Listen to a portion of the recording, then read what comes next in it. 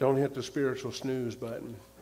And you know, I want to ask you something. I want you to consider in your personal walk. Think about this for just a moment. In your Christian walk, when you said, Jesus, I accept you as my personal Savior, and you started that walk with the Lord, there's things that's going to come against you.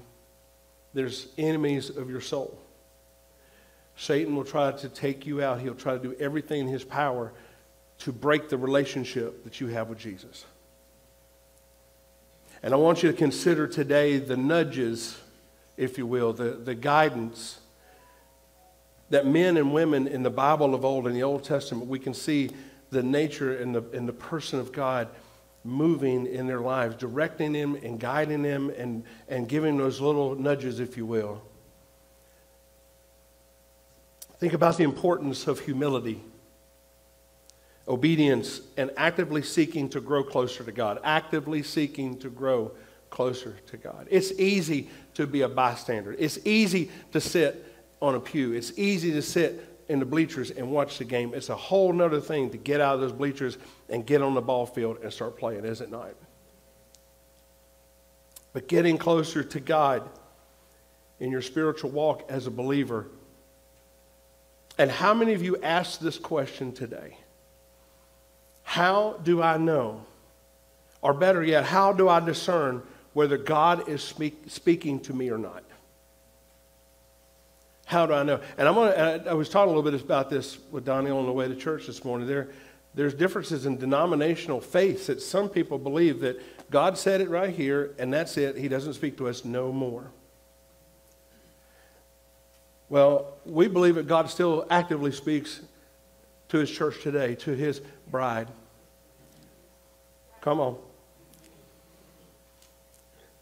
The scripture says that the people without a revelation from God will surely perish. One translation says without a vision. But God's revelation is a vision. God speaks to his church through signs, wonders, miracles, through the gifts of the Holy Spirit. It wasn't just for the church of the first century at the day of Pentecost, and they said, well, that's it, boys.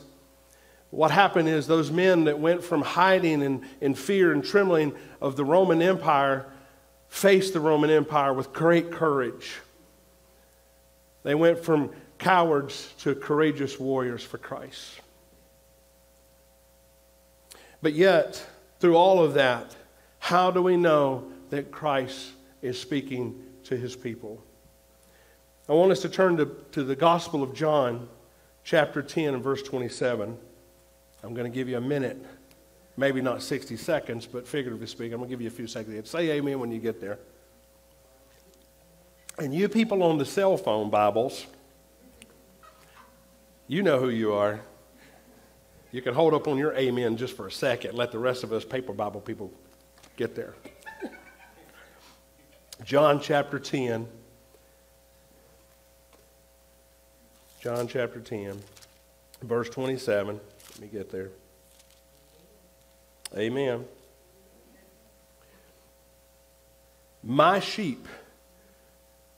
Let me stop right there. When I read this, I can't help it. My mind goes back to Megan's daycare days at North Monroe Baptist Church. Her graduation ceremony in pre-K. They sung this little song. I don't know, it's the first time I'd ever heard it, but they sang, I want to be a sheep. Remember that, Megan? I want to be a sheep, bye, bye, bye, bye. I read this, and it comes back to my mind. You know, parents, you know what I'm talking about. Grandparents, you know too. But the scripture says, my sheep hear my voice. And it's interesting about sheep. Sheep are not very aggressive animals. They're not the smartest animals in the world. I'm not the smartest animal in the world. I can identify with a sheep. They have to rely on their shepherd for protection. Sheep can't defend themselves. They don't really have teeth to bite with. They can't kick. They just graze and move from place to place. And like, where else are we going, shepherd? They rely on the shepherd for everything, and they have to listen to the voice of the shepherd. We have, the Bible says, a good shepherd. It says this in John 10. He said, I'm the good shepherd. He's our good shepherd. He is your shepherd. So as a sheep, you may not know what to do, where to go, what to say, how to behave, what's protocol here or there. How am I going to do this, Lord? When do I pray about this, God? How am I going to face tomorrow, Lord? The sheep only worries about what's in front of them right here, right now. The shepherd's going to lead them to green pastures, thank God. But the Lord is my shepherd, I shall not want. Oh my goodness, for his sake. Not because Joe Hooter needs it, but for his sake. He's a good shepherd. But my sheep hear my voice, and I know them. He knows you. He knows you. He knows what you're hurting from. He knows what you're facing. He knows your disappointments. He knows your desires. He knows you. And look at this, and they follow him. They follow him. See, our job is real simple. We recognize the shepherd, we listen to his voice, and we follow. Somehow we complicate this. Do we not? And we wonder, though, how do I know? How do I know if it's God speaking to me? How do I know, and how do I discern when it's the voice of God? Because you know his voice. Just like a baby born, and they place that baby in its mama's arms, and as it grows and that mama's interacting, that baby learns mama. And then that baby later, when he starts talking, wears out mama's name. Mama, mama, mama. Just to say mama, just to be saying mama. But he's listening for that voice. And you can put a child in a room full of women and have that child's mama say, son, and he'll know. My mama could say my voice in the middle of Pecanland Mall, and I'd be like, that's my mama. I'm telling you. And we should be the same way with the voice of our Heavenly Father. How do you get there? How do we know that it's the voice of our biological parents? It's that relationship. You're with them, you spend time with them, you listen to them.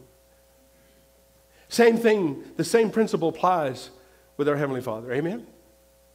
We are his sheep, and he knows us. So to discern the voice of God, I'm going to talk today about not hitting the snooze button. You're saying, well, Brother Joe, where are we going here? Hang in there. I may dive off a little in the deep end, but just stay with me, okay? God has something for us today, and I pray you listen and receive this in Jesus' name. John Piper once said that discerning is how we follow God's leading through the process of spiritually sensitive application of biblical truth. In particular, it's of our situation. So in our lives, we learn to listen.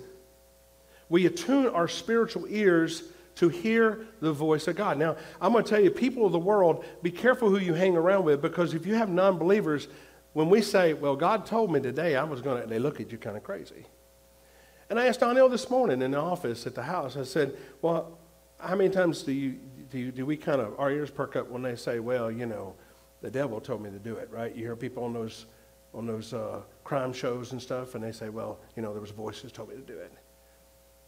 The spiritual world is real, church. There is good and evil. There is a battle. There's a battle for your soul. You are enjoying life physically on this planet, but your spirit will live, hear me, forever. There's only one of two places that you go from here, and we know that. We have to believe that. There are some people in this world who think that this is it. There are some people who think this is heaven. There are some people who believe that this world's going to get better and better and better until, ta-da, heaven has arrived. I don't know if you've looked lately, but this earth is not getting better. The scripture clearly tells us that it will pass away. It will go away. So when all else is said and done, what is the most important thing here, church? It's not what we feel and touch. It is what we cannot see. The spiritual realm. The spiritual world. Well, the soul of man never dies.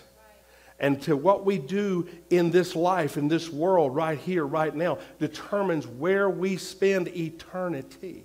This is why we have so many names on this prayer room, church. This is why we should be busy about the work of the Lord. Amen? You know, most office buildings have alarms in them. I mean, I know my office building does. And interesting enough, when I was younger, it only had, in school, we only had like a bell, and it meant fire, tornado. It could mean anything. Well, today they got smart alarms, and the lights will go off and they'll say, attention, attention, there's a fire in the building. Please walk to the nearest exit. Or, attention, attention, there's a tornado report here. Please shelter in place. It tells you what to do. There's an alarm.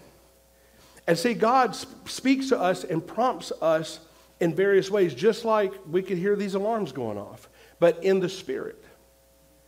When we say God speaks to us, we're talking in the sense that He is prompting us, directing us, the discerning. His voice is talking to us as His sheep. And we learn to listen to Him. As an employee, if I ignore those alarms, though, when they do go off, because sometimes they do a test. And do we not have tests in our spiritual walk, church? And sometimes when you ignore that alarm, there could be consequences. If it was an actual fire in the building and I ignored all the tests and failed all those tests, when the actual alarm went off and I failed that test, that could be very catastrophic for me. And church, the same thing. God has given us direction and using people and encounters, and I call them divine connections in our lives to help lead and guide and direct. Just like God did in the Old Testament, prompting and helping lead us and shape us and mold us to the people we need to be, to walk in our destiny, if it were. When I was much younger, I had a terrible time waking up to go to school. Y'all know anybody like that? I'm not going to mention somebody else who sets like 50 alarms in the morning, but used to. I don't know if she does now. But anyway, I would hit that snooze button. And I don't know about your clocks today, but back then, if you hit the snooze button on that alarm clock, I knew it was 9 minutes. Not 10, not 8, 9. I don't know why 9. But I'd hit that snooze button, and I knew it had 9 more minutes. I'd roll over to sleep, and the alarm would bam, bam, bam, it'd go off again. 9 minutes, bam, bam, 9 minutes. And I had it down to a science.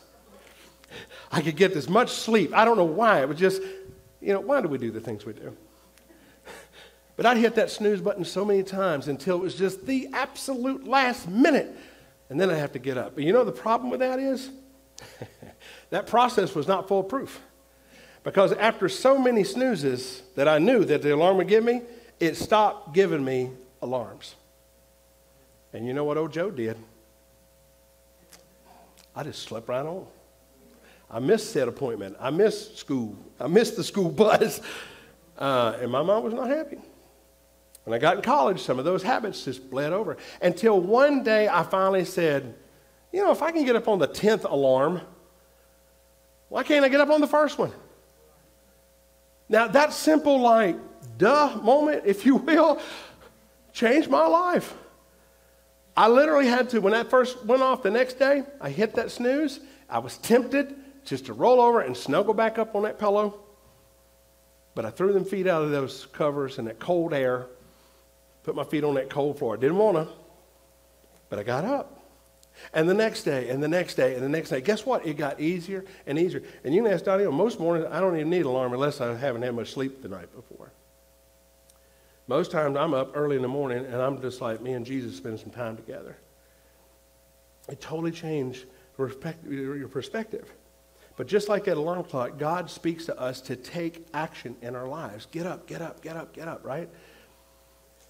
But instead of annoying buzzing sound and bells ringing, God speaks to us in what He describes in the Scripture as a still, small voice. And y'all know this. But in the book of Ezekiel, the Lord told the prophet, and if you won't turn to you can, but I will put it up on the screen for you, but Ezekiel 33:7. God tells Ezekiel, and I love the book of Ezekiel, but it's such strong warning to the nation of Israel. It says, so you, son of man, I have made you a watchman for the house of Israel. Therefore you shall hear the word from my mouth and warn them for me. He was in essence telling the prophet that he was making him the watchman for the people. He would warn them of imminent danger, spiritually speaking. And he would sound the alarm. You know, when I first got into Pentecostal churches, we used to sing a song. Blow the trumpet in Zion, Zion. Sound the alarm in God's holy mountain. You know, we was like, rah, rah, rah. You know, and it would be like, sound the alarm. I had no idea what we were singing. I was an old Baptist boy, but I was like, this is good. We'd be like, bringing in the sheaves. I mean, I'm talking Southern Baptist. But I was like, man, they get down with this worship. But later I found out it was like, yeah, Lord, there's an alarm. There's a stirring of the people. It's a waking up the church. Wake up God's people. Don't hit the snooze button when God is speaking to his people. Hallelujah. And he's telling the prophet, even, let's go back and look at verses 3 through 6 in that same chapter. It says, and listen to this is what's going on. He tells him, the watchman, what his responsibilities are and what the outcomes are going to be. Listen to this, church. When he sees the sword, the watchman, when he sees the sword coming upon the land, if he blows the trumpet and warns the people, his job's done, right? Ba-ba-ba. But when whoever hears the sound of the trumpet and does not take warning, snooze. If the sword comes and takes him away, his blood shall be on his own head. Lord help me. He heard the sound of the trumpet, but he did not take warning. His blood shall be upon himself. But he who takes warning will save his life. Hallelujah. Get up. Come on. It's time to get up. It's time to work. Let's get going for the Lord. Amen. Don't hit that snooze button. Verse 6, but if the watchman sees the sword coming and does not blow the trumpet, oh my, and the people are not warned, and the sword comes and takes any person among them, he is taken away in his iniquity. But his blood I will require at the watchman's hand. Now this was on the prophet, and he was giving him great instruction. You go back and look in chapter 3, he talks about the responsibility of Ezekiel. And let me tell you what, it was some heavy-duty warning and alarm that God was giving Ezekiel to tell the nation. They were doing some wicked and vile things, even in the secrets of the holy places of God. And they thought they were all being secrety and hidden from God, but God was like, I see everything. Even the false prophets, even the things that they were prophesying to gain their own profit. God said, man, they're working iniquity unto me. And God had Ezekiel do some outlandish stuff. And let me tell you, it was kind of out there to get the people's attention, to make a statement and say, God sees you. Well, God was telling both the prophet as well as the nation of Israel that when the alarm sounds, that they need to take action and not roll back over and hit the snooze button. Can the church say amen? God was calling his people to repentance. And two things could happen here. One, the watchman sounds the alarm and the people choose what action to take. I can either jump up and defend myself, I can get the battle stations, or I can hit the snooze button. And as the prophet, as the man of God, the watchman, church, and I have to say, this is when the Holy Spirit was resting upon the man, the prophet. Where does the Holy Spirit reside today, Christian? In you. You are now a watchman. And the Lord's saying, you, watchman, you must warn the people when you see danger. There is danger all around. We should be warning them to take action. You need to be saved. You're living in sin. Oh, I can't upset them, Brother Joe. Well, if you don't warn them, the scripture is clear that the blood would be on the hand of the watchman. We should and always obey the voice of God. Amen. When you have a prompting, when you have that unction of the Holy Spirit, don't hit the snooze button. I'm guilty. I have quenched the Spirit. I have felt the Spirit of God moving in service before and not step out and obey the unction of the Holy Spirit to do something. Because my pride, myself got in the way. And I later look back and say, Lord, forgive me. You think God stopped loving me because I maybe failed that moment? No. Not one time. Not one time. But see the way God's telling his people that we need to be on the ready. When the Lord sounds the alarm, we need to act. And we don't need to hit that spiritual snooze button. We need to get rid of that snooze button if we can, just altogether. Just get rid of it. Well, what do you mean by the snooze button, Brother Joe? One, we need to learn to listen to hear the voice of the Holy Spirit. Just like a baby learns to hear its mama's voice. It's relationship. Can I say that again? It's relationship. Just like the prophet of old, God speaks in still small voices. In fact, the Amplified Classic Version, when he said the still small voice, it reads whisper. Y'all have heard a whisper, right? John 10:27 says we will follow him. We need to be sensitive. Number two, we need to be sensitive to the Holy Spirit and not ignore his direction. Hebrews chapter 4, it reads, today, if you will hear his voice, do not harden your hearts. Do not harden your hearts. Do not hit the snooze button on Jesus. Isaiah chapter 3, verse 21, and your ears shall hear the word behind you saying, this is the way. Walk in it. When you turn to the right, when you turn to the left. That still small voice. That direction, that unction, that tugging of the heart. You felt it the first time the Holy Spirit tugged on your heartstrings for salvation. Your palms were probably sweaty. Your heart was probably pounding in your chest. And that pastor was standing up there saying, if you will, come down and make a public profession of faith. I don't want to go. And then they say something like, Jesus said, if you're ashamed of me before my Father, I'll be ashamed of you before me, and I'll be ashamed of you before my Father. Oh. And then your knees all about to buckle underneath your own weight, and you step out in that aisle, and somehow you appear at the front of the church. You don't know how you got there. All you know is, I need Jesus. I need to be saved right now. That's that voice. And that's just the first instance, church. It doesn't stop there. For some of us in churches today, when they make it that far, that's it. Oh, thank God. I got on the bus. Let's ride to glory land. Oh, wait, what is that? The good old gospel ship. That's it. Or what's that train? This bound for glory. One of them vehicles, anyway. You got your ticket. You're on board. You made it. Hallelujah. But see, there's work to be done now. You're part of the family. You're part of the bride. It's about sheep. It's about fruit. It's about growing. It's about listening to the Holy Spirit and being guided by him and reaching others now. Discerning the voice of God is something we need to learn as a Christian as we grow and mature in him. Can you say amen? Our challenge is that there may be other voices to discern. What other voices? Do we have that up there? The other voices? Well, first of all is God's voice. Can I tell you, God's voice, the real thing. God's voice is the real thing.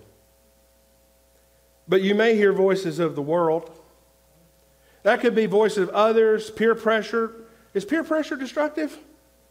Oof. Worldly standards of success. There's been many men throw their family to the side chasing that golden ring or brass ring or whatever it is. But they sacrificed their family for that. How about the flesh, our own desires and thoughts, many of which are selfish. The devil.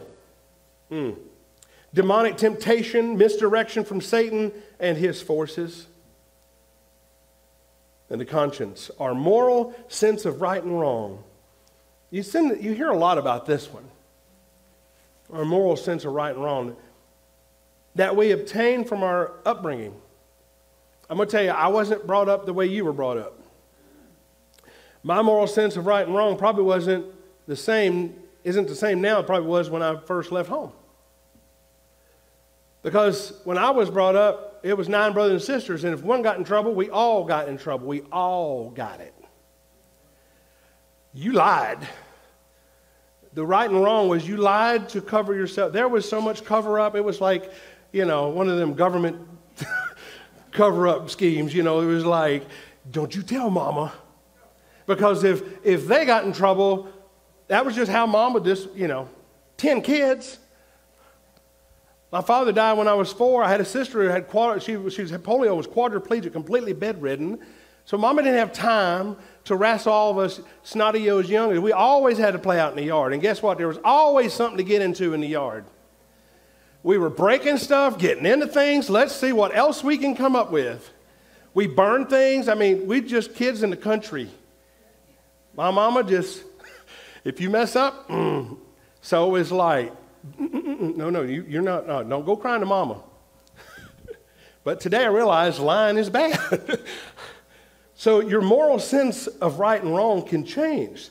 Sometimes we're hindered and skewed by a sense of justice, of righteousness, perhaps our extreme legalism, or perhaps insensitivity to certain sins.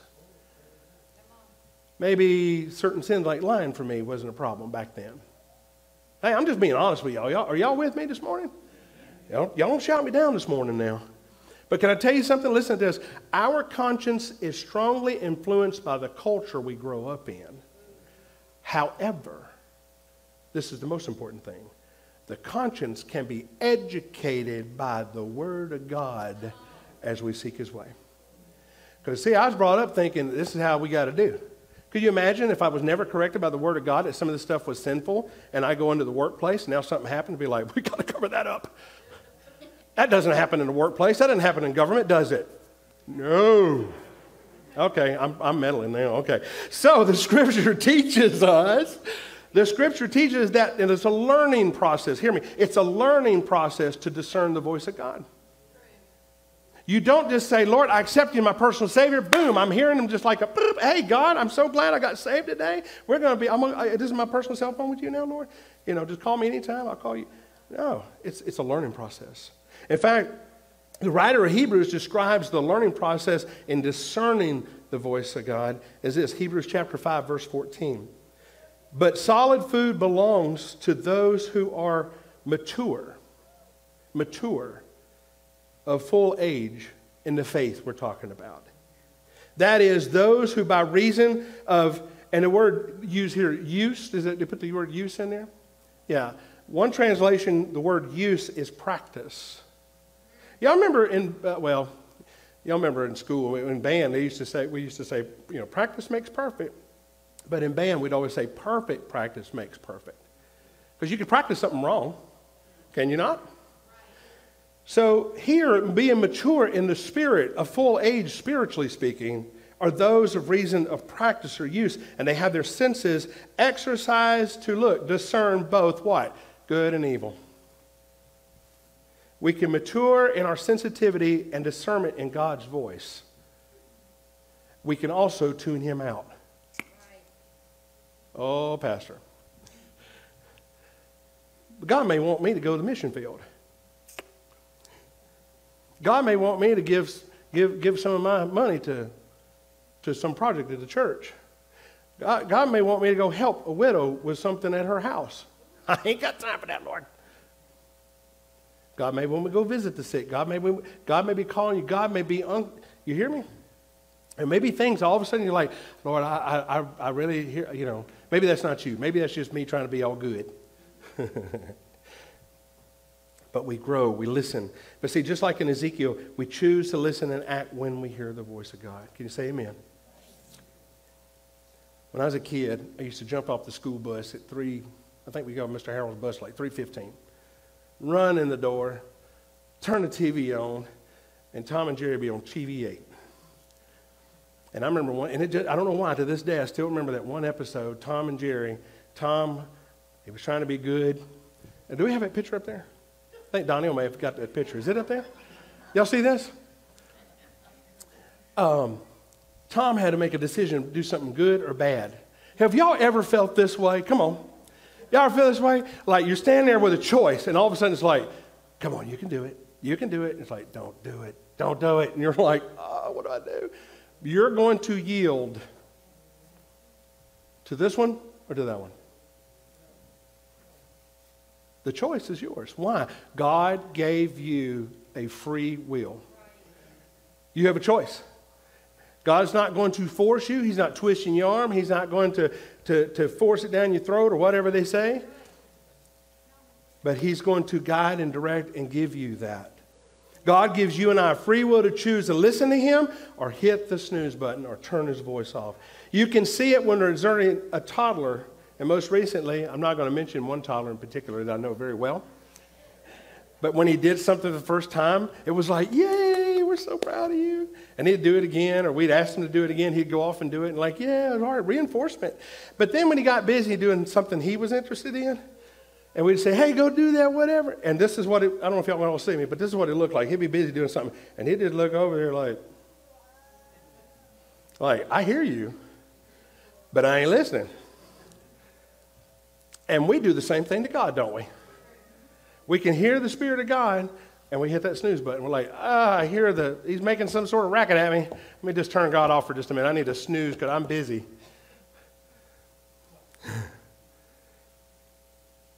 We must crucify, the Bible says, this flesh. Woo. Oh, man, that's no fun. Paul said, Galatians 5, verse 26, and those who are Christ have crucified the flesh and with their passions and desires. See, it's put God first. Y'all remember the scripture says, put ye first the kingdom of God and my righteousness, and all these other things will be added to you. What things, Brother Joe? All of it. I can't put it any clearer. In Proverbs chapter 3, verse 21 through 26, and this is just, you don't have that one up here, Kira, but I'll just read this to you. But this translation reads, my son, preserve sound judgment and discernment. Now, when you preserve something, that means to what? Keep it. Like, preserve peaches or figs, right? Do not let them out of your sight. And here's why. They will be life to you, an ornament to grace your neck. They will give you your way in safety. Your foot will not stumble. And that's some good stuff, is it not? We all want to be safe. We all want to walk in this life and not stumble. Amen. And when you lie down, here's another good one. You will not be afraid. And when you lie down, your sleep will be sweet. Lord, and the church says, amen. Have no fear of sudden disaster or the ruin that overtakes the wicked. For the Lord will be your confidence. The Lord will be your confidence. And will keep your foot from being snared. No traps for you. He will keep you. See, we don't always realize how God speaks to us, but he does. We know this, don't we? But most of the time, he speaks to us in a gentle whisper. It's not something loud. It's not something forceful. Remember, it's called that still, small voice. We feel an impression, a prompting. It's not in our head. It's in our heart. And I know for a young Christian, a new believer in the faith of Jesus, sometimes struggle with this. That's why I asked when we first started, how do you know it's the voice of God speaking to you? Because sometimes we make choices and we have these other things that's kind of pulling and drawing at us, do we not? And that's where discernment comes in. This is why we must discern the spirits. How do you discern them? Right here is a standard. There's a standard. If it goes against the Word of God, then it's not God. I'm going to tell you right now. But I'm going to tell you, 6 times in the gospel, Jesus said, he who has ears, let him hear what the Spirit is saying. If Jesus repeated it, you better believe it's important. Everyone has ears. He wasn't talking about physical ears either. He was talking about those spiritual ears, those inner ears. Not the inner ear here, but the inner ear here in the soul of man. He was saying you're sensitive to be still, to that still small voice. And I'm asking you, paying attention what you're hearing from the Spirit. What is the Holy Spirit saying to you today? What is the Lord prompting you and guiding you? You know, there are different things that come in our lives, and we ignore those things. For example, yesterday, Donnell and I, we went to a particular place of business, and I was in there previously, and it was so busy and chaotic. The internet was down. His desk was full of papers, and just couldn't get a word in edgewise. And he said, could you just come back later or tomorrow? And I said, sure. No problem. Of course, I've got things to do, but, you know, he was obviously tied up, so no problem. So we go back tomorrow, the next day, and it's quiet. His internet's working. His computer's fine. There's not so much paper on his desk, and he's just sitting there like this when I walk in the door, waiting for me to get there. He didn't know I was coming at that time, but anyway, he was just waiting for anybody to walk in that door for business. And he goes, oh, good, I'm glad you come back. And in that moment, we did the transaction that we were going to do. He noticed the name of the church. And I told him I was a pastor of the church and so forth. And he said, well, you know, I used to go to a particular church several years ago. And in fact, I knew the pastor of the church he mentioned. And I mean, it was years ago. And he proceeded to say, and I got hurt in that church. And I've never been back to any church. And I said, oh, that's a shame. And I thought to myself, Lord, you made this connection right here for this man today. And I'm going to tell you, the man is 80 years old. He's let a lot of water go under that bridge. He's let a lot of time pass him by because somebody else hurt him who was in the church. That should never, ever happen in the church. And yet people use things like that to be an excuse. Well, Brother Joe didn't shake my hand. I'm never coming. And I'm going to be honest with you. Sister Regina's mama, you know, they're not here today, but I'm going to tell you, the first day that Brother Lonnie and Sister Regina came, it was one of those days I was just busy and running around. You guys know how I get sometimes. Brother Lonnie was here and come up and said, hey, how you doing? I didn't get to speak to her. I didn't shake her hand. I never said hi. I never said, how you doing? And when they left, she said, the pastor didn't even say hi to me. Didn't even speak to me. But because of the grace of God in her heart, they came back and gave me a second chance, if you will. But to this day, we laugh about it. We're like, well, you know, I'm not going to get pastor of the year. But the thing is, we don't need to look for excuses to stay away from Christ. We don't need to find things to burden ourselves and burden the church with. We need to forgive and be Christ-like. Come on. You see, God may be prompting you to be good to a coworker.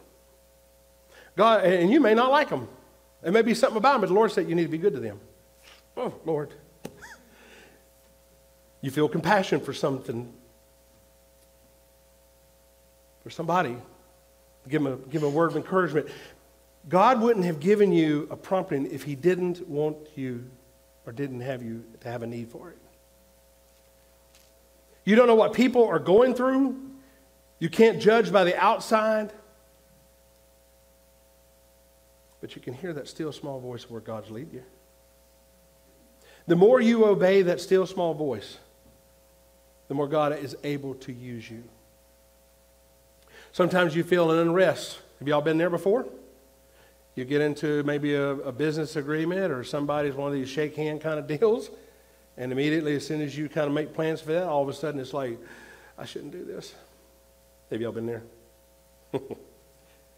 That uneasiness, like alarm bells going off. That's that still small voice. That's God telling you that you don't need to enter into this agreement. You don't need to do this. God will warn you about things to stay out of. God will prompt you in ways to go. Right. It's not just a one-sided deal, church. God sees things that we can't see. He knows where the dead ends are in your life. When I look back over my life, I have made some mistakes because I've had those promptings in my life from the Holy Spirit, and I ignored them. And later I said, if I had just done what the Spirit was telling me to do, if I had just listened to that still small voice, I would have saved myself all this trouble. There was a man who was driving home one day. He had a yard service, big city, I think it was California somewhere, but Christian man. He drove home the same route every day, same route. This one particular day, he had this feeling, don't go that way home. He ignored it. And when he got to one of the intersections he always comes to, these guys jumped him and carjacked him. But not only that, they beat him up, they broke his arm, they left him for dead, they took his equipment, took his truck. He later said, I would have saved myself all that heartache and trouble if I had just listened to that voice of God. And he knew it was God. See, that's how the still small voice works. That's how God will lead and direct you. God sees things that we can't see. He knows where those things are that we need to avoid. If there's an unrest and you feel it in your spirit, then back off. It's not because God's punishing you and keeping you for something. He's wanting to protect you. When you have a big decision, something you're concerned about, maybe you need to change jobs, maybe you're going in business with somebody, there's something important. Let me suggest to you, get quiet. Get alone with God and listen for His direction. You can't hear if you're always busy. If it's noisy, stressed out, getting opinions from others, on the phone all the time, get alone with Him. Let Him talk to you. It's about that relationship. So you need times of peace. Times where you get quiet and hear His voice. See, when I was in college, I started praying specifically, Lord, make my soul, make my heart sensitive to the Holy Spirit. And that was my prayer. And not long after that, I went to a charismatic church. And they had a move of the Holy Spirit. I was scared to death. Y'all know that. I literally was in the back of the church watching everybody. Things were going crazy. And let me tell you what, as a Pentecostal now, I'd be like, woo, praise God, I'd be right in the middle of it. But then, as a good old Baptist boy, never seen this ever in my life, I'm standing there with my arms like this, like, what is going on? And I literally prayed, God, please get me out of here. I'm not kidding. I prayed, God, if you get me out of here, I'll never come back. I'll never come back. Now, what kind of prayer is that? See, what happened was my flesh was so scared of a move of the Holy Spirit, and it was really a move of the Holy Spirit. People got healed in that service. People were being slain in the Spirit, saved, being set free, delivered, and I wasn't back there rejoicing because I was in spiritual bondage too. My flesh was praying out like, get out of here, run. But you know, God has got a good sense of humor, does He not? I'm sitting there going, God, get me out of this Pentecostal church. I'll never come back. And God's like, you're going to pastor a Pentecostal church, boy. What? Yeah. Never tell God never. Don't hit that snooze button on him. Because he may come with a bucket of cold water. Be like, pow. Remember, God's ways are higher than our ways. You may not know how things are going to work out right now. You don't have the answer, but can I tell you who has the answer? And you can trust Him implicitly. You don't know. Look, from one year to the next, a lot can change. When you develop these skills, listen for the whisper, listen for the Holy Spirit. Following that still small voice. God will not only take you further, but He'll protect you from the things that would cause you heartache and pain. Can you say amen to that?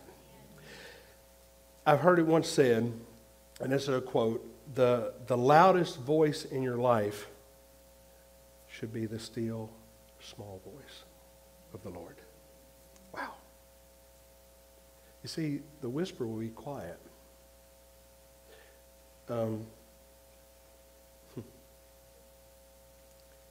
And some people say, well, Brother Joe, why a whisper? You see, in 1 Kings chapter 19, the prophet Elijah was in a difficult place. He'd just killed like 400 plus prophets of Baal. He was on the run because, the queen was like, get him. She was mad. He was discouraged. But here's the thing. In verse 11 of chapter 19 of 1 Kings, it says, there was a great and powerful wind that tore the mountains apart. Wow, what kind of wind is that? And it shattered the rocks. You would think that surely God showed up in that. We know the story. Yeah, that was so powerful, but it goes on to say that God was not in the wind. After the wind, there was a great earthquake, something even bigger than the windstorm. And we know God was not in that. And after the wind and after the earthquake, there was a great fire. Lord Jesus, they would just keep coming, don't they? But even in the great fire, God was still not in that. But it says, and then the scripture says, there came a gentle whisper. Now, God was showing us how he speaks. When all the circumstances are loud, it's noisy, thoughts telling you, what are you going to do? How are you going to work it out? People coming against you. It's easy to get stressed, is it not? It's easy to get confused. God's wanting you to come back to that quiet place. He's wanting you to come back to that quiet place because the reason God's whisper is because he is close to you. You can't whisper to someone across town. You can't really whisper to someone across the room.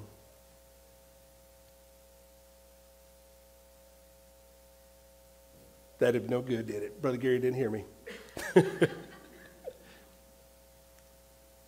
Psalm 25 says, the secret of the Lord is with them that fear him. When you honor God, he'll tell you secrets. Praise God. He whispers things in your spirit that you and I have no way of knowing. And there's time and time of testimonies of Christian men and women who God revealed things. I'm talking about inventions, medically, technology. Sometimes, in fact, one particular testimony was a guy was asleep and he just learned to keep his notepad by the bed because the Lord would just give him one idea after another, and every one of them was big inventions. Solving problems that nobody else could figure out, but God just wake him up and go, and he'd go back to sleep. Come into work the next day, hey guys, check this out. Where did you get this? God. The world looks at it and goes, that's insane, it's crazy.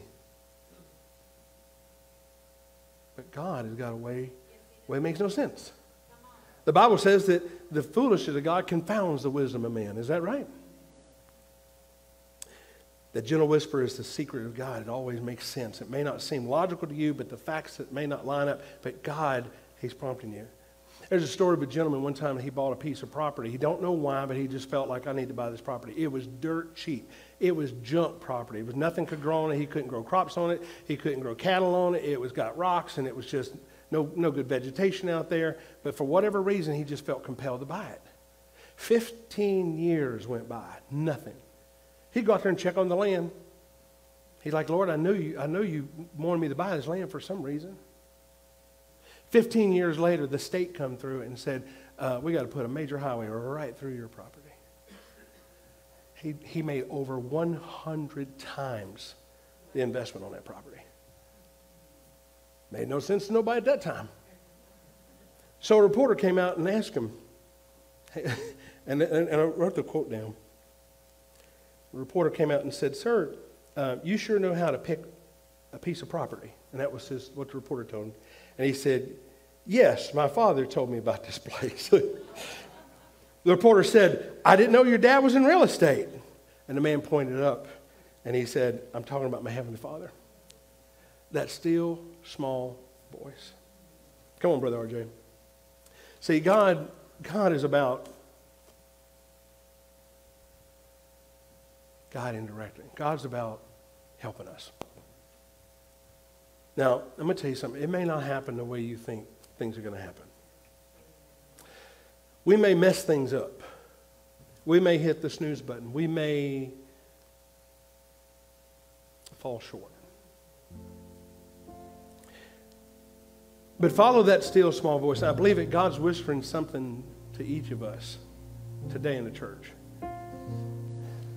Some of you are walking closer to the Lord this year than you were the year before. And I praise God for that. Some of you, God is working through things in your life that you have dealt with for years. God may be dealing with you to do things, something kind of illogical for you, and you don't know why, but I'm here to tell you, discern it, listen, seek God. Can I give you some practical application here today? Here's some practical steps to help you discern the voice of God. Number one, look at the Scripture. As a Christian, we want to be rooted in God's Word. God is not going to tell you to do something that is contrary to what He says in His written Word. Okay? Psalm 119, 105, Thy Word is a lamp unto my feet and a light unto my path. This Word. Number two, seek godly counsel. How do you know it's God's voice? Well, seek. There's elders. There's some aged Christians. I'm not talking about chronologically either, because Timothy was a pastor and he learned that sometimes there's some old fools amongst us. But I'm talking about the people who have grown up and are strong in the Lord, and their faith is strong and their walk is strong. Our elders. But seek godly counsel. Proverbs 11:14, where there is no counsel, the people fall. But in the multitude of counselors, there is safety. Thirdly, is there peace or turmoil about it? Sometimes you may be in the middle of something, you may be facing a decision, and you just don't know what to do. But Colossians 3, verse 15, and this is an Amplified Classic, but it says, let the peace, soul harmony, which comes from Christ's rule. And what it said, I love this, let it rule, let the peace of God rule like an umpire. Y'all have watched a game? The umpire calls the game, does it not? Safe, you're out of here, right?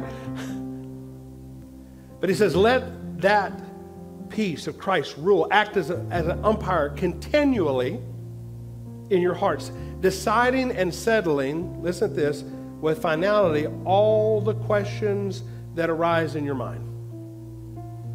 So God can give you peace and He can give you finality. He can give you direction. This is God's Word. Hear it today. I don't know what to do. I don't know how to fix this. I've made a mess of my life, but guess who can make a sense of it all? The Bible says, and yes, the Lord Himself will restore the years that the locust has eaten up, that the cankerworm has destroyed. God Himself can restore all of those years that you've wasted. Glory, hallelujah. Hallelujah. And He can give you peace about it. There will be no turmoil. And to which are the members of the Christ, one body, you were also called to live and be thankful, appreciative, giving praise to God when? Always. Hallelujah. Number 4, look at the impact of others. Romans 8:14 says this, for all who are led by the Spirit of God are sons, and I'm going to throw this in, daughters of God too. We're His children. And number 5, look at God's characteristics. His nature is our loving Heavenly Father. John chapter 15, verse 9, it reads, as the Father loved me. This is Jesus talking. As the Father loved me, I also have loved you. Abide in my love. Can you say amen to that, church? Today, I hope that I've challenged you. Today, I hope that you have realized that you may be hitting that snooze button in your life. You may be tuning God out. You may be saying, Lord, I don't understand what I'm supposed to do. So you know what? It's easier for me to do my own thing than listen to you.